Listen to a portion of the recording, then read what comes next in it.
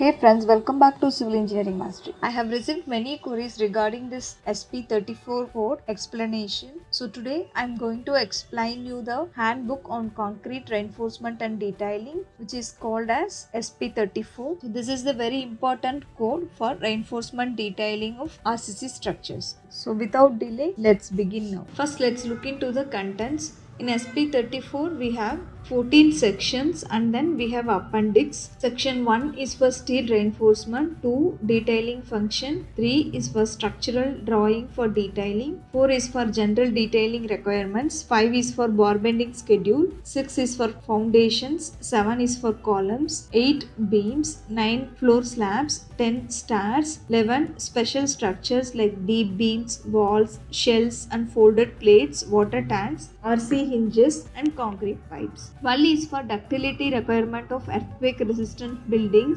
13 is for transport storage, fabrication assembly and placing of steel reinforcement. 14 is for typical structural drawings. Let's start with section 1, steel for reinforcement. We know we use reinforced steel bar along with the concrete. So we have mild steel bar, high strength deformed bar, hard drawn steel wire fabrics. So these all reinforced bar has to be in some specific standard as per the code. So that standard details are given in this section.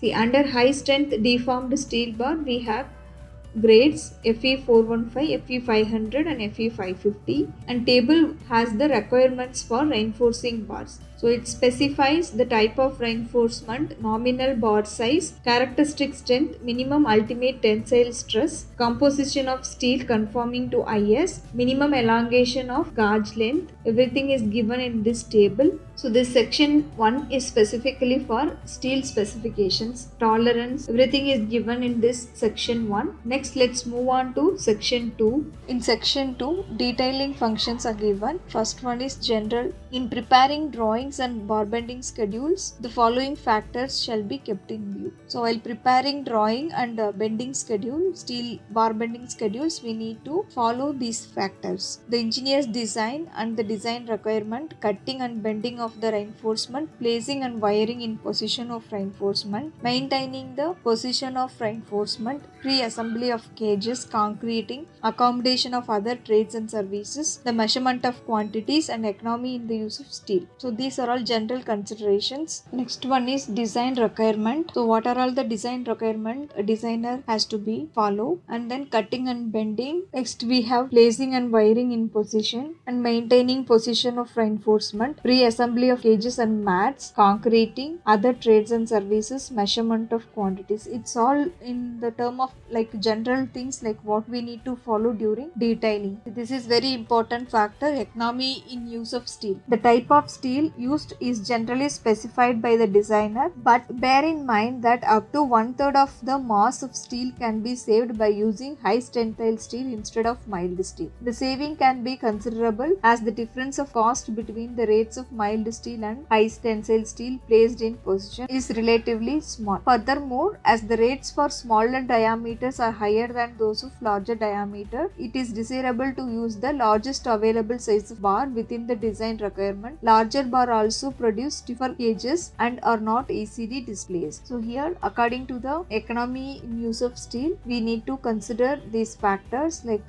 diameter of the bar according to the cost. Next, section 3, structural drawing for detailing. So how the structural drawing has to be prepared for detailing, that details and all given in this section. So let's discuss this section in the next series of this video. So friends, I hope you all like this video. Please do comment in the comment box. Your comments are always welcome, and don't forget to subscribe this channel for more videos. Thank you for watching.